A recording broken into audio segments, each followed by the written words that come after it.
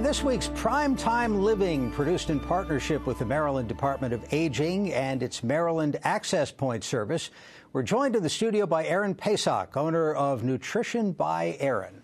Thanks for being with us. Thanks for having me. Tell me about your practice. Who do you help?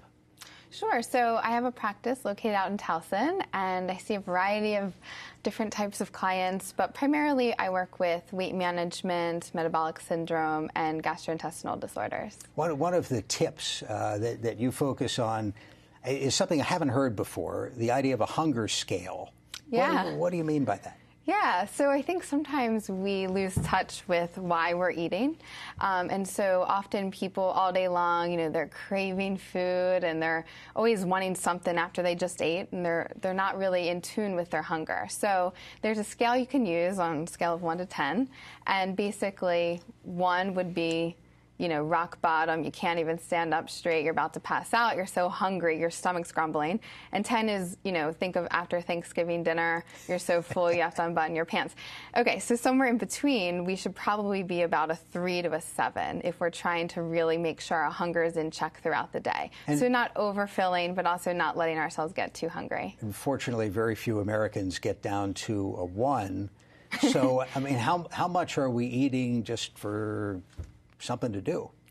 Yeah, so that's a common question I ask people is, what type of eating habits do you identify with? And so, there's this combination of emotional stress or even boredom eating that's occurring all the time. And we've become a society that seems to be addicted to snacking. And so it's just eating all day long and never really getting to that point of, okay, maybe I am at like a 3 and I'm ready to eat a meal and feel satisfied. Instead, it's just constant, grazing. So you should really think about it in those terms before you eat anything. How hungry am I really? Right. So it is tough to be mindful. We go throughout our day and we just do our daily routine. And when we eat, we're often doing 10 other things at the same time. I know I'm a victim of that too. And so it is hard to cue in with how do I feel right now, and do I feel hungry? Am I feeling stressed? Am I just feeling overtired and I'm craving sugar to boost up my energy? So it is hard to be mindful, but it's something that you can kind of tune into if you're more aware of it. One of your tips for making sure that people eat a balanced meal is to start with the veggies, the non-starch veggies. What's the idea?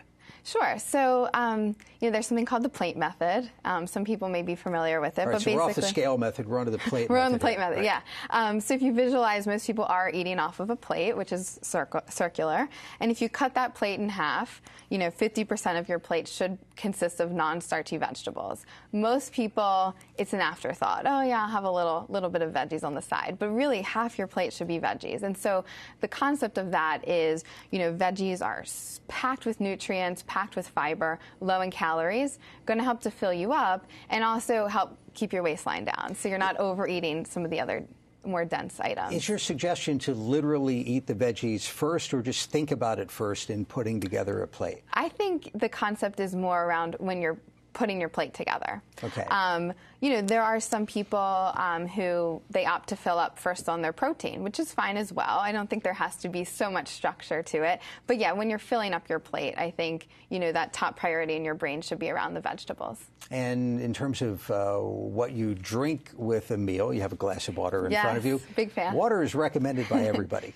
Yeah. It's free, it's just what our cells need to stay hydrated. I think the one biggest thing I see people change that makes the biggest difference in how they feel and also on achieving their health goals is getting off any sugar or sweetened beverage.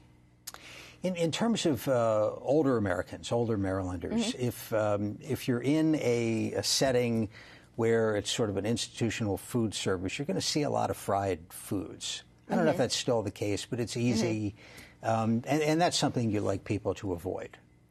Yeah, that's another great switch that people can look for is, I know they want to go and, eat chicken and maybe eat a potato and maybe, eat their veggies. But when the preparation method is, soaking that in a batter that's maybe high in sodium, high in carbohydrates, then deep frying it in a highly inflammatory type of oil, then whatever once was healthy is no longer providing you with those health benefits. So, I can't ask that it's an always situation, but for the most part, going out of their way to, go more for grilled, broiled, sautéed, baked varieties, if that's the option. Yeah, and back to the veggies, same thing. If you coat it with a ranch dressing or whatever, right, there's better ways to do it.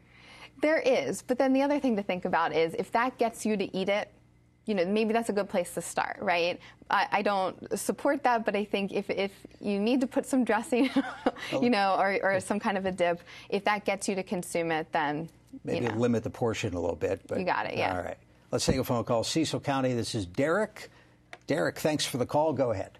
What about the comparison between lima beans and asparagus as far as nutritional value, and also the process of putting either margarine or real butter on each of those? Derek, thank you. Quick answer on that. Great question. So lima beans we consider in the legume family, which would be more of a starch, versus the asparagus, which would be a non-starchy vegetable. So I think that they can both be at the meal, but they're serving different purposes. And then I'm a big fan of, I'm kind of pro-fat, but the right kind of fat. So I'm really not crazy about the margarines. They often contain hydrogenated oils or highly processed oils. And I'm a bigger fan of, doing some kind of a butter, hopefully from grass-fed cow's milk. Very good. Erin Pasock of Nutrition by Erin. Erin, thank you so much. Thank you. Do appreciate it. Thank you for joining us for Direct Connection.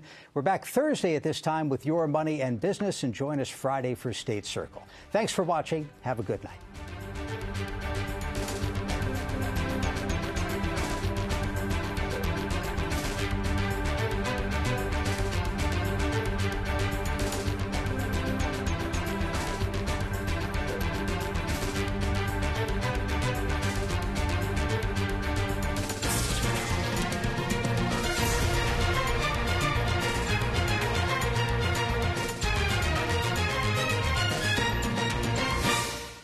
This program was made by MPT to serve all of our diverse communities.